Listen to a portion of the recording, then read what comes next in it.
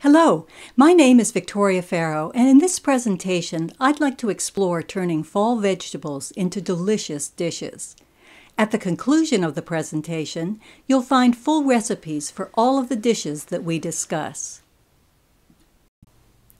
Our focus will be on recipes that are nutritious, easy and versatile, include challenging vegetables, and involve techniques that are useful for all kinds of cooking. In this presentation, we're going to cook with vegetables from a number of families. We'll cook with winter squash and pumpkins from the cucurbit family. From the nightshade family, we'll work with eggplant. From the morning glory family, we'll work with the sweet potato. People often ask me whether they should be using yams or sweet potatoes. In reality, almost every potato we find at the grocery, even when it's called a yam, is actually a variety of sweet potato. There's a tendency to label the newer, darker-skinned sweet potatoes with orange flesh as yams to distinguish them from older-style sweet potatoes. At bottom left is a photo of a true yam, which has a bark-like covering. It's quite starchy and much less sweet than a sweet potato. We will also feature a leek recipe and use other vegetables from the allium family in many recipes. And we'll use okra from the mallow family for a great fall recipe.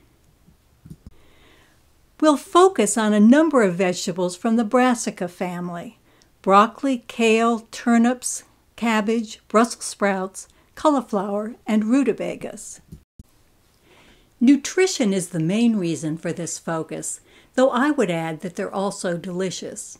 Brassicas are cruciferous vegetables, which are nutritionally dense, meaning that per calorie they provide exceptional nutrition.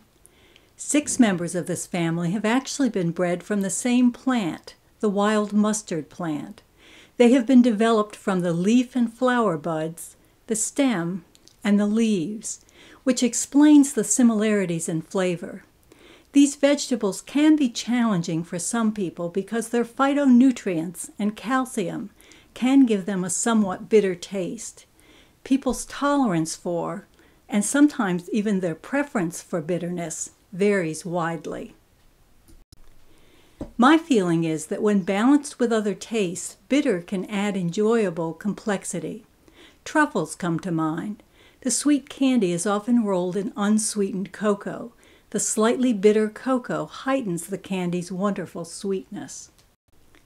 We're going to work with balancing these vegetables' bitterness, often by roasting, which brings out their sweetness, and by adding oil and salt. The result can be absolutely delicious. A great source of nutritional information can be found in this book, Eating on the Wild Side.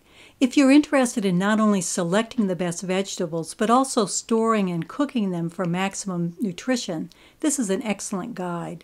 Much of the nutrition information I provide in this presentation is from this book. As you're working with fall vegetables, be sure to always work safely. Some vegetables, like winter squash, can be very hard to cut. I will provide some tips, but a general principle to always guide you is that you want to first make the vegetable you're cutting stable on a cutting board. Often that means taking a slice off one end or a side to create a flat surface. It also may mean working gradually to insert a knife or working with one side at a time. 2 other important concerns are sanitizing surfaces, even when you're working just with vegetables, and always bringing food to the appropriate temperature, even when warming leftovers. The first recipe we'll work with is for 2 brassicas vegetables, cauliflower and broccoli. And the wonderful thing is that in this recipe, both are used raw, which significantly increases their antioxidants. The first recipe we'll work with is for 2 brassicas vegetables, cauliflower and broccoli. And the wonderful thing is that this recipe uses both raw, which significantly increases their antioxidants. To prepare the cauliflower, I make it stable by cutting across the stem to make it flat. I stand the head up and slice it in half. I then cut it into quarters and slice out the core. For this recipe, we cut the cauliflower and broccoli by teasing out very small trees using a paring knife. This makes a beautiful salad. But I've also found that it works just fine to slice both thinly and then cut the slices into smaller pieces. Often you'll need to cut the pieces in half again or even into thirds. You want to keep the pieces fairly small.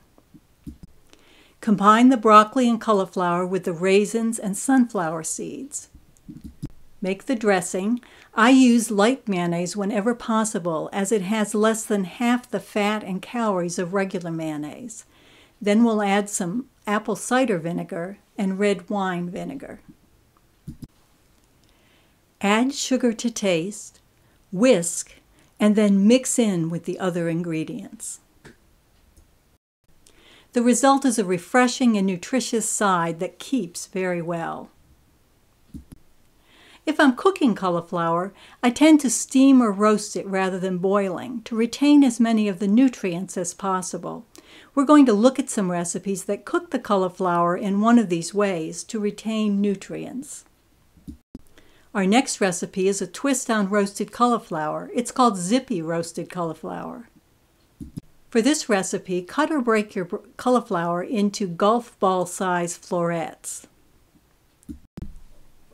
Next, mix the coating, which includes Parmesan cheese, canola oil, soy sauce, coarse ground Dijon mustard, grated lemon zest, lemon juice, garlic powder, onion powder, coarsely ground black pepper, and ground cayenne pepper. There was a time when I prided myself on never using garlic or onion powder. I always used fresh. And fresh is often best, but there are cases when powdered works better, and this is one of them. The powder distributes the onion and garlic flavor throughout the coating. Next, we toss the cauliflower with the coating and roast at 450 degrees. The original recipe said that you would find yourself standing at the stove eating all the little bits left on the baking sheet. They were right. This is a delicious dish that can be an appetizer or added as a side at a meal. It's great served either warm or at room temperature. Our next recipe cooks cauliflower in a very different way, keeping it again nutritious by sautéing it rather than boiling it. It's Mediterranean cauliflower rice. Recently, cauliflower and other vegetable rices have become quite popular. You can find vegetables already riced in the grocery store. But it's actually very easy to make cauliflower rice yourself if you have a food processor. I cut the cauliflower as before and remove the core, break it into florets, and process it in batches. Be sure not to over-process. You don't want puree. I pulse it. For my processor, it takes only about 5 pulses. Zest and juice the lemon. When you buy lemons, be sure they're not rock hard. You want a softer lemon that will provide lots of juice. I use a microplane to zest the lemon. If you're using toasted almonds, which I highly recommend you do, they add great texture, toast them in a dry skillet, stirring often. This is not a time to get involved doing something else. They'll burn very quickly. Next, chop your red onion and parsley. You can use another type of onion, but the red onion adds color and is also a fairly sweet onion. That said, anytime I'm making a dish featuring uncooked onion, I always sample a piece of the onion ahead of time to be sure it's not too strong. If it is, you can cut the onion up and let it sit in a bowl of ice water until the sharpness is tamed enough for your taste. It's best to hand chop the onion rather than using a food processor. A processor chops the red onion up so finely that you'll end up with pink rice. Mince or finely chop the garlic and put it and the oil in a cold pan and sauté over medium heat until fragrant. Often recipes will call for heating the oil and then adding the garlic, but that often results in burned garlic, which can be very bitter. It's best if the garlic warms with the oil in the pan. When it's fragrant, add the onions and sauté until they are softened and translucent. Add the cauliflower, red pepper flakes, and salt and pepper and stir to combine.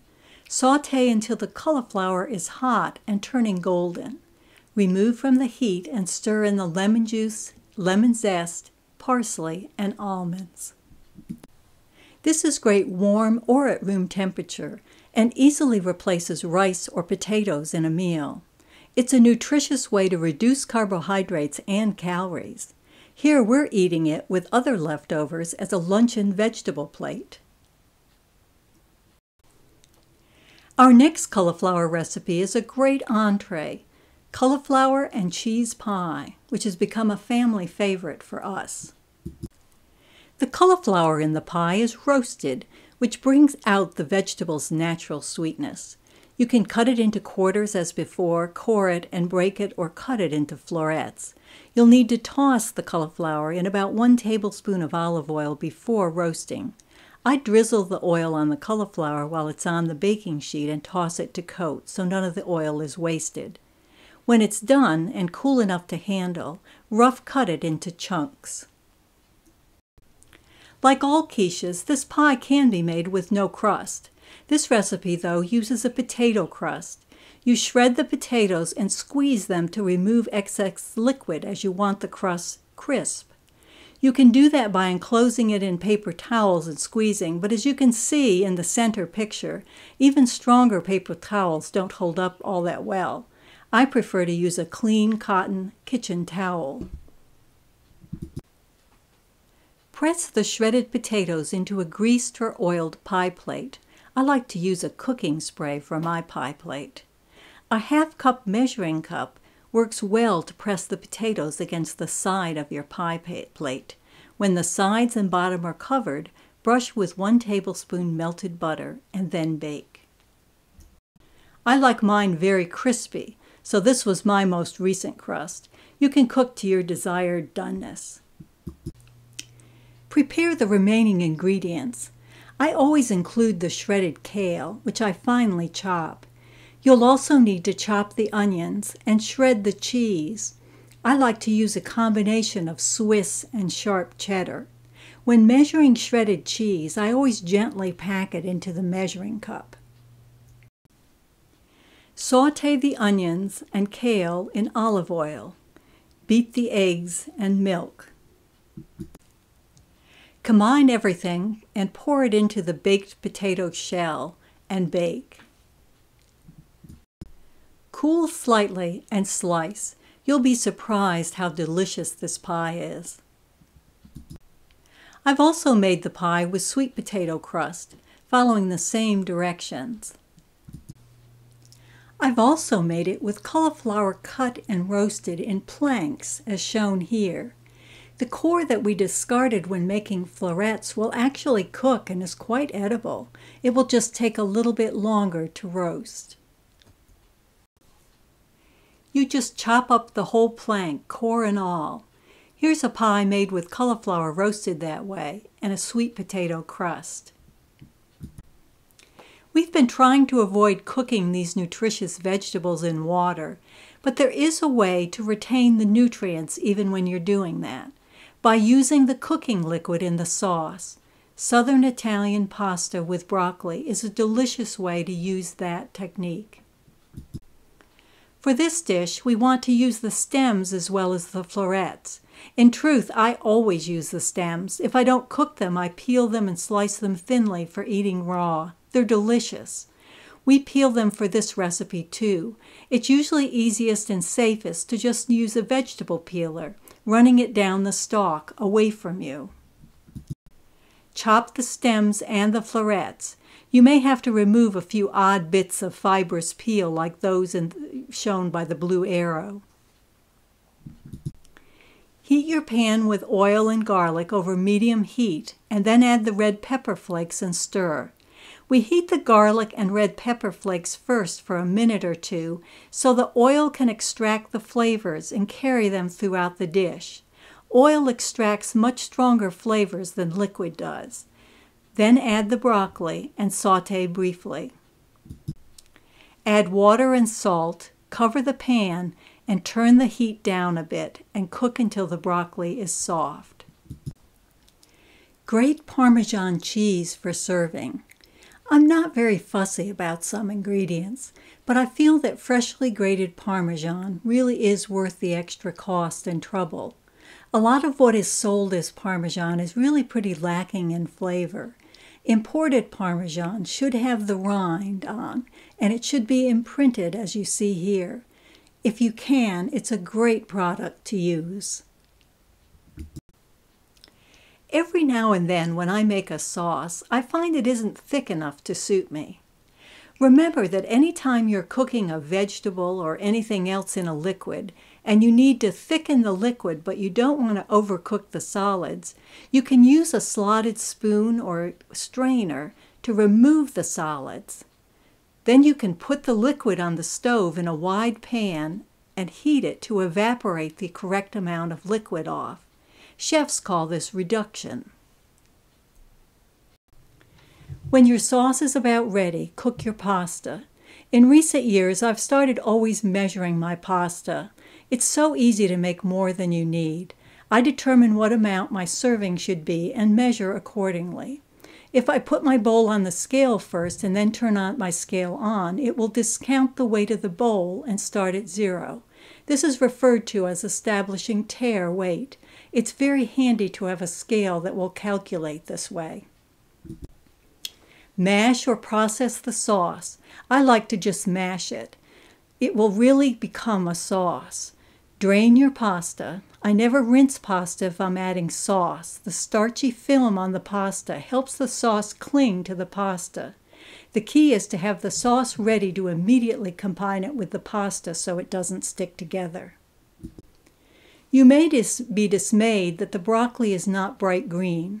It may make you think of overcooked cafeteria broccoli with its strong odor and taste. Slightly overcooked broccoli is very unpleasant, but there's something magical that happens when you cook broccoli with garlic for a longer time. It becomes very delicious. Serve with Parmesan cheese for a surprising entree. Another brassica family vegetable that is great is cabbage. One of the things I really like about cabbage is the fact that it stores incredibly well. It's a vegetable you can always have on hand and nearly never have to discard. It loses some of its sweetness when stored, but its nutrients last for weeks. I've also discovered that red cabbage is more nutritious than green. As a result, I've been experimenting with using red cabbage more often. One dish I make a lot is cabbage and scallion fried rice. It's a great way to serve rice with reduced calories and increased nutrition. I've taken to making it with red cabbage sometimes, as shown here. You can use a purchased coleslaw mix for this recipe, but I just shred or chop my own cabbage. I remove the outer leaves and create a flat base, as we did for cauliflower. I then cut the head in half. You can cut the core out as I'm doing here, or you can cut the head into quarters and then cut the core out. I usually shred the cabbage using a chef's knife. It works best for me to cut a slice, then turn the slice on its side, and then cut it into shreds. That way, I'm not trying to cut down the entire height of a half head. When I slice, the tip of my knife stays stationary. Often I add other vegetables to the mix. Here I'm food processing some carrots and shredding zucchini. Since I want approximately 4 cups, I use the only large measuring cup I have, which is one usually used for liquids.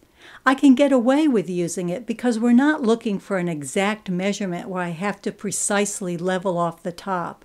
I like using this 4-cup measure because it lets me shred cabbage and other vegetables like carrots and easily combine them to come up with a measurement of 4 cups.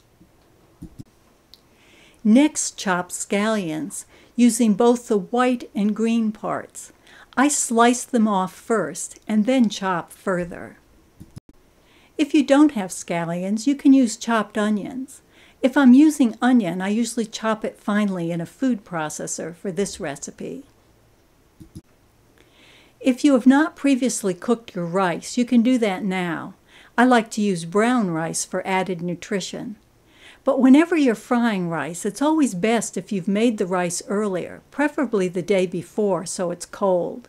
But this recipe can be made with rice newly cooked. Combine the soy sauce, sherry, sesame oil, and brown sugar for the sauce. If you don't have sherry or don't want to use it, you can use broth or even a fruit juice like apple juice. Stir fry the cabbage and other shredded vegetables. Then stir in the rice and scallions or other onions and further stir fry. Add the sauce and stir.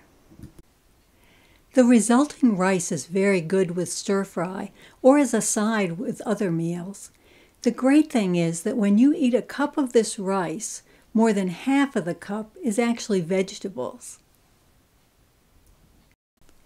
I wondered if you could make the whole thing in a food processor. Knowing that that would be faster, it actually worked very well. Here is the dish made with food-processed vegetables and green cabbage. We really like this as a lunch all on its own.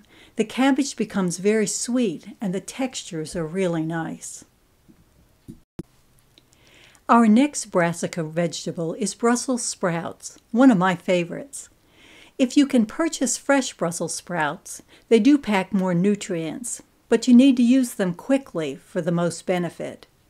We'll look at some recipes using fresh and also one using frozen sprouts. You may already know that roasted Brussels sprouts are delicious. Our first recipe is a sesame seed variation. For this recipe, you trim off the outer leaves and then quarter the sprouts. Now I thought those pieces would be way too small for roasting. I usually just halve them, but they really do work well in this recipe when they're quartered. Be sure to quarter them the long way so that some of the core is on each of the segments to hold it together. When you trim Brussels sprouts, you often have to trim off a lot. I trim until I get to the paler leaves that have not been touched by the sun. Next, combine these ingredients. The sesame flavor is added through the seeds in this mixture and through some sesame oil added after roasting. Sesame oil doesn't do well at high temperatures, so be sure you wait to add it. Toss the sprouts with the olive oil mixture and roast them at 500 degrees. Yes, that's a very high temperature, but it works well with the fairly small-sized pieces. The somewhat charred leaves are delicious. Add the sesame oil, adjust the salt and pepper if needed, and serve. You'll be surprised how good this dish is. One of our favorite Brussels sprout sides is sautéed shredded Brussels sprouts. For this recipe, we have trimmed Brussels sprouts and then sliced them perpendicular to the bottom.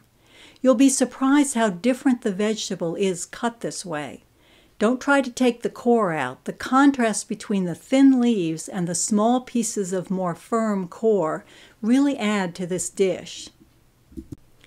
I use a combination of butter and olive oil for this recipe. You could use just olive oil or just butter for that matter. I like to use some butter for flavor and some olive oil to limit saturated fats. Sauté the shredded Brussels sprouts over medium to medium-high heat, adding salt and pepper until crisp tender. The pepper really contributes to the flavor, so I encourage you to use it. Turn off the heat and add the balsamic vinegar and toss. Balsamic vinegars vary greatly. For a dish like this, you want an aged one that is syrupy. I only use balsamic vinegar for recipes like this, so a bottle will last for a long time. It really isn't needed for every salad dressing. I use white or red wine vinegar for the dressings. This is really a great side. It doesn't feel like you're eating Brussels sprouts. It's amazing how the way a vegetable is cut can change the way we feel about it and even the way we taste it. I said we would look at one recipe that used frozen Brussels sprouts, and this one includes frozen peas as well, a vegetable of my childhood that I've been recently rediscovering. First, steam the frozen Brussels sprouts. I cut them in half if they're very large. As soon as they're tender, I shock them in a bowl of ice water so they don't overcook. Then I drain them. Since taking this photograph, I've actually started cutting almost all Brussels sprouts in half. They're just so much easier to eat that way. To make the sauce, puree thawed green peas with cream. When I made this sauce the first time, this was the closest thing I could come to for a smooth sauce. I realized that my small food processor needed a new blade. Keep in mind that blades on processors sometimes need replacing. This is what the sauce looks like with the new blade. Next, sauté the Brussels sprouts in butter with salt and pepper. The result is a surprisingly good side that uses only frozen vegetables. The combination of the sweetness of the green peas and the slight bitterness of Brussels sprouts is a great one. Our next brassicas vegetable is kale, a nutritional powerhouse. It's great to eat kale on its own, but you may find it easier to use small amounts with other vegetables. Since raw kale is especially nutritious, I shred it up and add it to any salad I'm making. Here it's been added to a Mediterranean salad. Here I've added both kale and cabbage to a standard tossed salad. It's an easy, painless way to eat kale and feed it to your family without them necessarily even noticing it. I also add it to a lot of soups and stews. This is a very good recipe that includes kale. It's Caribbean red beans and kale. As always, it's best to prepare all your ingredients in advance. I've diced onion and then combined garlic and herbs and spices in a dish as they'll be added all at the same time. Probably the most unusual ingredient in this dish is the allspice, which Americans tend to think of as only an ingredient for baked desserts. It's very good in savory dishes like this, and I encourage you to not skip it when you try this recipe. Carefully wash your kale and then strip the leaves from the stalks or spines. If the kale is fresh, you can usually just run your fingers down the stalk to remove the leaves. You can also use a knife to cut alongside the spine. Then chop the kale. I usually save the stems for another dish. Sauté the onions a few minutes and then add the dish of garlic, herbs, and spices. Cook over a low heat until the onions are very soft. Then add the diced tomatoes and kidney beans. I always use low sodium or reduced sodium canned ingredients whenever they're available. Simmer and then add the kale and cook until it's tender. This is very good served with rice on the side, or you can mix rice with it. It also reheats very well. I don't know about you, but I love having leftovers. Next, we're going to cook with turnips and rutabagas. These two brassicas may both be called turnips by some people, but they're actually two different vegetables. Turnips are usually white or white and purple and are harvested when they're fairly small because they get very woody when they're large. Rutabagas tend to be yellow or yellow and brown and are usually much larger. In grocery stores, they're usually waxed.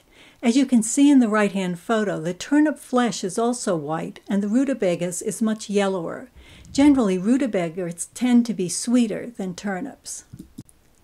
I find it best to roast turnips and steam rutabagas. For added sweetness, you can steam rutabagas with apple slices and then mash all.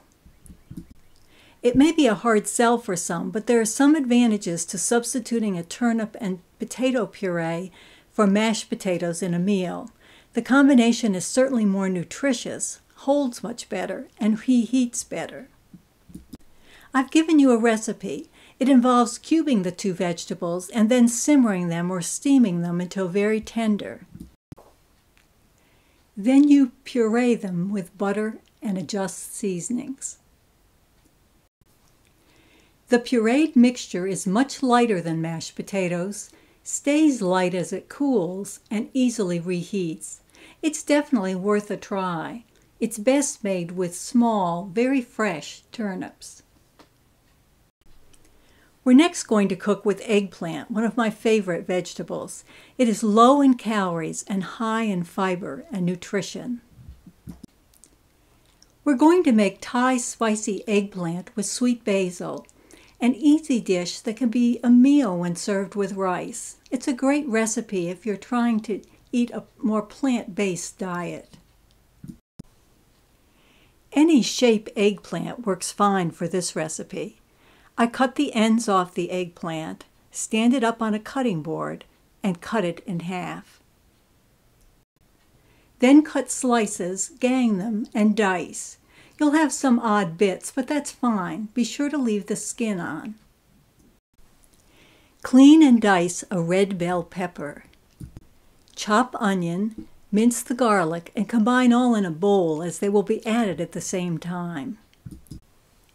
Prepare the sauce of soy sauce and rice vinegar. Measure out the brown sugar, and clean and tear or shred the basil leaves. Because you are stir-frying, it's critical that all ingredients are measured in advance so they can be quickly added. Fry the red pepper flakes in oil to flavor the oil. Add the eggplant and stir-fry.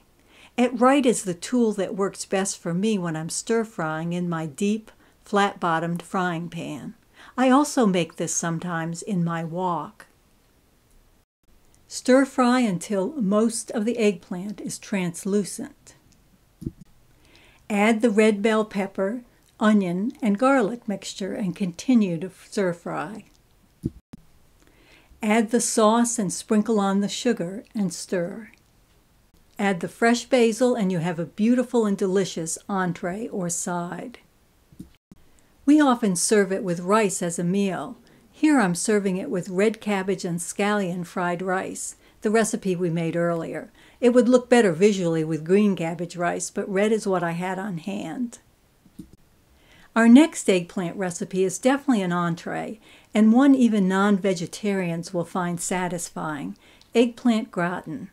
Gratins are always topped with a browned crust of some sort. In this case, the crust is a ricotta cheese and egg custard that's delicious. A long eggplant works best for this recipe. I slice the eggplant half into 1/2 inch thick slices across.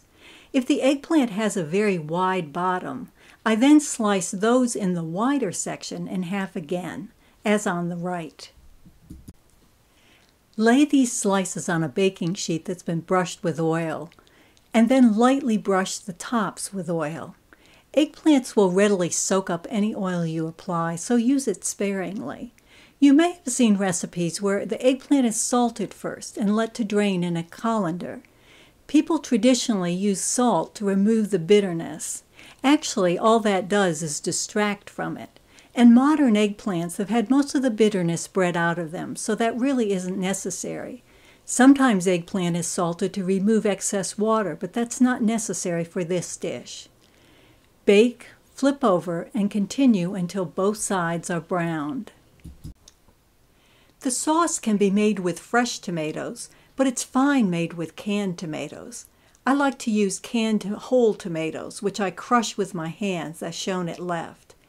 Garlic and chopped onions are sautéed along with herbes de Provence. This is a wonderful combination of herbs that's well worth purchasing. It's key to this dish, and I think you'll find it use it for other dishes.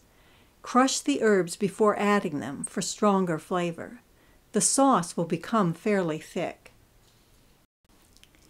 You can bake this in 1 or 2 layers. I like to make just 1 layer in a larger baking dish. It can be rectangular or round, but does need to have 2-inch sides. I often use a 9 by 13 lasagna pan. When making the dish with 1 layer, spread half of the sauce in the bottom. Add the baked eggplant, overlapping pieces in rows that touch. Lightly season with salt and pepper and scatter torn basil leaves over the top. Spread the rest of the sauce over the eggplant and then prepare the topping. The topping includes saffron, which gives the custard a wonderful yellow color. If you don't have saffron, it's probably best to just leave it out. You'll lose a little earthy flavor, but the gratin will still be delicious. If you are using saffron, you'll need to crumble it and soak it in 1 tablespoon of hot water. Prepare the custard, adding both the saffron and its soaking water. Spread the custard over the eggplant, bake, and serve. It makes a wonderful entree. In the handout at the end, I've included directions for also making the gratin in a smaller dish that requires 2 layers of eggplant. I find 1 layer makes a very nice serving. Next, we'll work with sweet potatoes, which are much more nutritious than russet potatoes. As with many vegetables, boiling them reduces their nutritional benefits, while steaming, roasting, and baking increase them. This salad may well become a favorite for fall. It's really different and good, roasted sweet potatoes with black beans. I first cut the red pepper. It's easiest to just slice down the pepper 4 times. It's easier and safer than trying to cut around the stem and core. Then finely dice the red pepper, because this is not going to be cooked. Next, I prepare the sweet potato for roasting. Here I'm weighing my sweet potatoes to have the right proportions for the salad. Again, I've used tare weight in order to accurately weigh the potatoes on a plate. We need to peel the potatoes and cut into 1-inch pieces. Sometimes wedges are the easiest way to get consistently sized pieces when you're working with a shape like a sweet potato. Next, dice a red onion and toss it with the sweet potato, salt and pepper, and olive oil on a baking sheet, and roast at 400 degrees. When these are roasted, I immediately add them to the bowl with the diced red peppers. The heat will soften the peppers a bit. Gently mix. Put the dressing ingredients in a small food processor. Be sure to protect yourself when handling hot peppers. I usually use food service gloves. If you don't have gloves and are just doing a quick job, you can do what I'm doing here and hold the pepper with a twice-folded paper towel. Add olive oil to the ingredients and process to make the dressing. Chop fresh cilantro. Fresh is really important, as dried cilantro really has a very different flavor.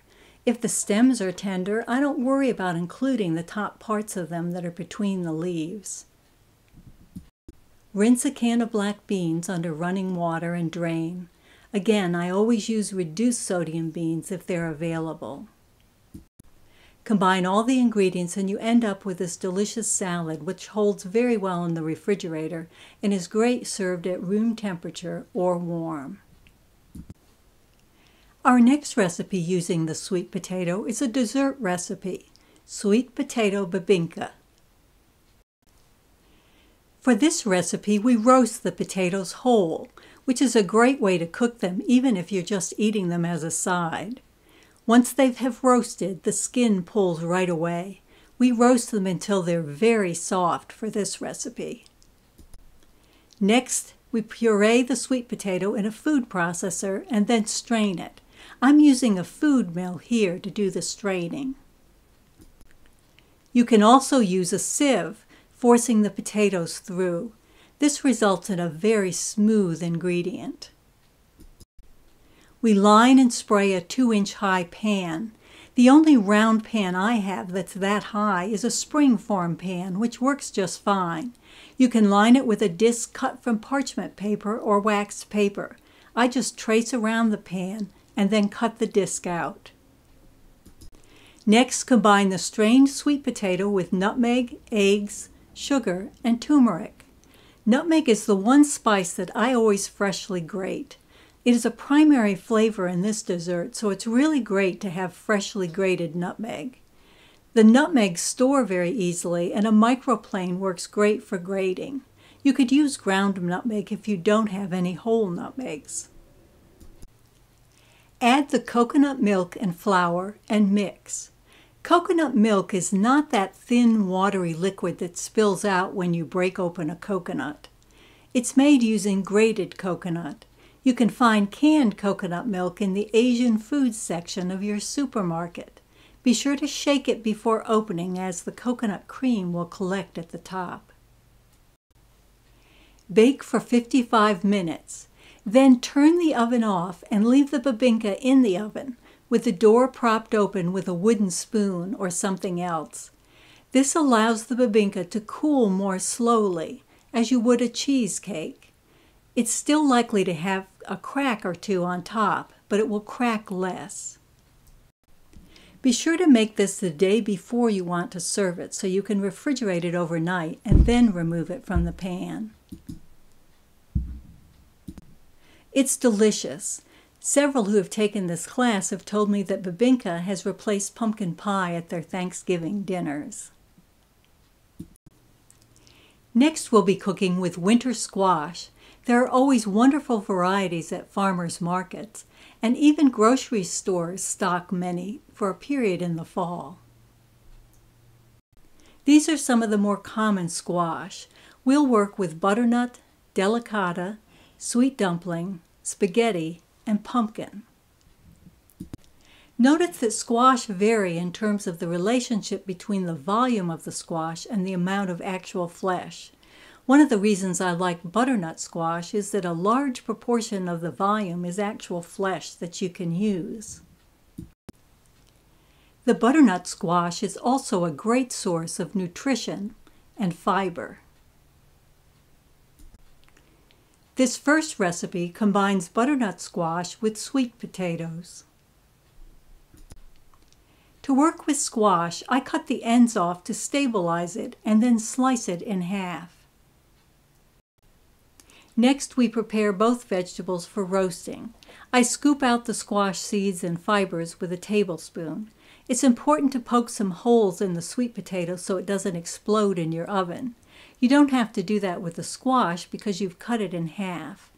Brush oil on the vegetable surfaces and the baking sheet.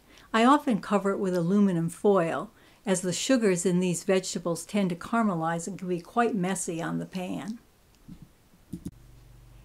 The squash is placed cut side down. Roast until both are very tender. They'll both get quite sweet. Mash the vegetables or put them through a food mill. You can use a food processor, but it'll make the vegetables watery. They'll actually come out the consistency of frozen squash. I really like the dish better when the vegetables are put through a food mill. Transfer the two vegetables to a pan. Prepare the citrus zest. I like to use half orange and half lemon zest. The zest is boiled for 3 minutes and then strained, which makes it much more subtle. Simmer the mashed vegetables with the zest, oil, cinnamon, salt, and pepper. The result is a great Thanksgiving side with no added sugar. We've also discovered that it goes very well with a spicy stuffed poblano and salsa. The sweetness of this dish is a nice contrast with a spicy entree. Our next butternut squash dish also includes Brussels sprouts. For this dish, we peel and seed the squash. I'm able to easily peel the squash with my vegetable peeler. If you want the peeling to be easier, you can slice off the ends of the squash, poke holes with a fork as you do a potato before baking it, and microwave the squash for about 3.5 minutes. Let it cool until easy to handle and peel with your peeler. Roasting time may be slightly less. Cut it into slices and then into cubes. The hollow bottom section may be easier to just cut into segments around the curve. Trim your Brussels sprouts and cut them in half unless they're very small. Put them on a baking sheet, then toss them with oil. Be sure to put the cut side down on the Brussels sprouts so there will be nice caramelization. I then salt and pepper them. Roast the vegetables. Turn them when the bottoms become nicely caramelized, and add dried cranberries for the last 5 minutes. The sugars in the squash will nicely brown, as will the cut sides of the Brussels sprouts. Mix the dressing. Coarse ground Dijon mustard is used. Sometimes this is called country mustard. If you substitute regular Dijon, I would use a little less and then add more as needed after tasting it. The dressing also includes rice vinegar, which is less acidic than regular vinegar. If you substitute another vinegar, again start with less and then add as needed. I use a small whisk to combine the dressing. Gently combine the vegetables with the dressing for a beautiful fall side dish. This has been a hit at our Thanksgiving dinner for a number of years. I just recently discovered 2 winter squashes that don't need to be peeled. I especially love delicata, the long skinny squash. These are available even in supermarkets for a brief period in the fall. I cut off the end to steady the squash, cut it in half, remove the seeds, and then slice it. I usually slice it very thinly, as at the top right, but you can also slice it more thickly, as below. I just toss in olive oil, add a sprinkling of kosher salt, and roast. I like to roast it until it gets dark and crisp. It is sweet and delicious. You can do the same thing with sweet dumpling squash as well. Spaghetti squash have been popular for many years. I could never get myself to use it in place of real spaghetti with tomato sauce, but I've recently discovered that it's actually a delicious vegetable. This is a recipe I really like, spaghetti squash with garlic and Parmesan. First, the squash needs to be cut in half, which can be a little tricky. I remove a slice from the bottom, set it on my cutting board, and then insert my knife to the right of the stem. You don't want to try to cut through the stem. It's way too tough. Work your knife down the side. Do the same with the other side, and then just twist or pull to separate the sections. Most of the stem will stay with one of the halves, so it will never need to be cut through. Remove the seeds and pulp. At first I was afraid because I knew that the meat would eventually be pulled off in strands, but at this point the meat is very solid. You don't need to worry about removing it by mistake with the seeds. Brush the cleaned squash with oil. Add the cider, sprinkle with salt and pepper, and bake. You'll then be able to use a fork to tease out the strands. As you do that, a lot of the remaining cider will be absorbed by them. Put the strands into a bowl and add the shells to your compost pile or garbage. Chop parsley and grate Parmesan. If I have a lot of parsley on hand, I will sometimes roughly chop it and then process it in a mini processor. I freeze the extra wrapped in aluminum foil and then put in a freezer container or bag. That way you never waste fresh herbs. Sauté garlic in oil and butter, and then add the squash and sauté it. Add Parmesan and parsley, and you have a wonderful dish. Pumpkins can be used for more than jack-o'-lanterns, but be sure you select the best pumpkins, which are not the large ones, but rather the ones that are often called pie pumpkins, the smaller ones in front here. You can make your own puree for many recipes. Slice the pumpkin in half as we did the spaghetti squash. Pull the pumpkin halves apart and remove the seeds, but don't throw them out. We'll roast them in a bit. Brush the outside and inside of the pumpkin with oil. Roast and then scoop out the flesh and puree it. It will likely be yellower than canned pumpkin. You can see the difference in color here. I've also provided a recipe for roasting the pumpkin seeds. Separate the seeds from the pulp. I find it easiest to do that in a bowl of water. Strain them. Simmer the seeds in salted water and then roast them. The hardest thing is to be sure you roast them long enough that they're crisp. You can eat the entire shell, or you can shell them and eat just the kernels. Either is fine, and both are delicious. You can use some of your pumpkin puree to make pumpkin mac and cheese. On the left is the recipe made on top of the stove with bow tie pasta. On the right is the recipe made with multicolored pasta and baked in the oven. Either is very good, and both have fewer calories and less fat than regular mac and cheese. For this recipe, cheese is shredded. I often combine different cheeses. I shred them on a box grater. The rest of the ingredients are assembled to make the sauce: milk, mustard, flour, nutmeg, the pumpkin puree, and salt and pepper. Butter is melted in a saucepan. Flour is added and cooked, and then the other ingredients are added. I use a whisk to keep everything smooth. It's removed from the heat and the cheese is stirred in until it's melted. Next you stir in the pasta and either serve it or bake it. Either way, it's a great side. One of the last vegetables we'll work with is leeks, which are very nutritious and low in calories. Sautéed leeks and carrots is a surprisingly wonderful side that's very easy to make. First, gather the produce. For a recipe like this, I do weigh my vegetables to be sure I have the right proportions, especially the first time I make the recipe. You'll use only the white and light green portions of the leeks. Cleaning leeks can be challenging. As you can see, sand and dirt accumulate between layers.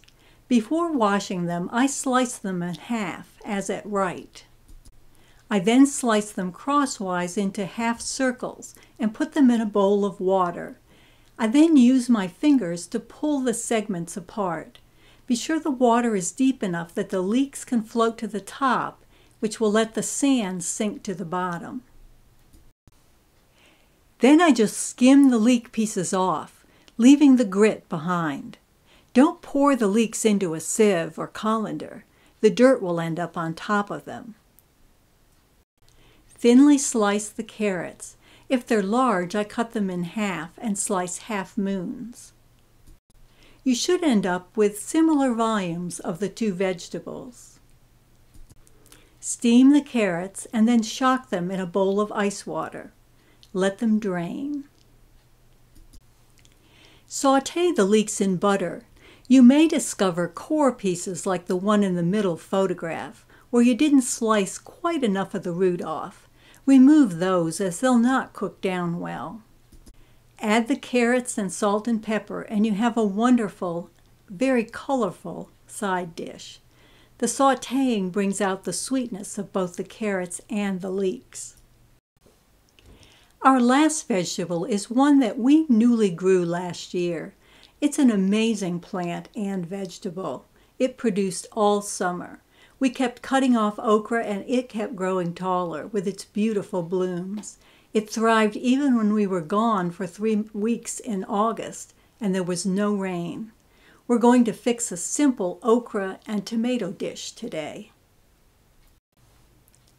Okra has to be cut almost daily, but you seldom get enough to make a dish. If I don't want to use the okra for a few days or a few weeks, I pop the day's pick into the freezer. That way I can pull it out later and combine it with freshly picked okra. Many don't like okra because they feel it's slimy. There are 2 ways that you can avoid that: by cutting off the stems properly and adding vinegar or some other acid to the dish. If okra are very young, I don't trim off the stem at all. It cooks down just fine. If you do feel like you need to trim it off, be sure you don't trim too far down so you expose the seeds and mucilage. That's what ends up making what people call slime. For this dish, we combine okra, cherry or grape tomatoes, and scallions. These are mixed in a baking pan with Parmesan, rice vinegar, and salt. If you're vegan, you can substitute nutritional yeast for the Parmesan, as I've done in this photo. This mixture is baked at 450 degrees. The tomatoes bake down and make a great sauce. Garnished with more green onions, it's a beautiful and very tasty dish. Following are full recipes for all of the dishes we've looked at. Remember that you can pause the video at any point to spend longer with a particular recipe or to photograph it. On page 1 are the recipes for roasted Brussels sprouts and squash with dried cranberries and Dijon vinaigrette, and for sautéed shredded Brussels sprouts. On page 2 are the recipes for Mediterranean cauliflower rice and for quick jolly green Brussels sprouts. Page 3 includes recipes for cabbage and scallion fried rice, sautéed leeks and carrots, and zippy roasted cauliflower. Page 4 provides recipes for Caribbean red beans and kale, pureed turnips, and broccoli cauliflower salad. Page 5 features the recipe for Southern Italian pasta with broccoli, and for Thai spicy eggplant with sweet basil. And at the bottom are tips for working with butternut squash, including how to microwave the squash for easier peeling. Page 6 includes recipes for roasted sweet potato salad with black beans and roasted squash and sweet potato with citrus. Page 7 includes the recipes for sweet potato bebinca and okra and tomatoes. Recipes on page 8 include eggplant gratin and homemade pumpkin puree. Page 9 features recipes for roasted pumpkin seeds, easy pumpkin mac and cheese, and sesame roasted Brussels sprouts. Page 10 provides the recipes for spaghetti squash with garlic and Parmesan, and the recipe for cauliflower and cheese pie. Thank you for your interest in this presentation. We hope you'll enjoy using some of these recipes to cook with fall vegetables.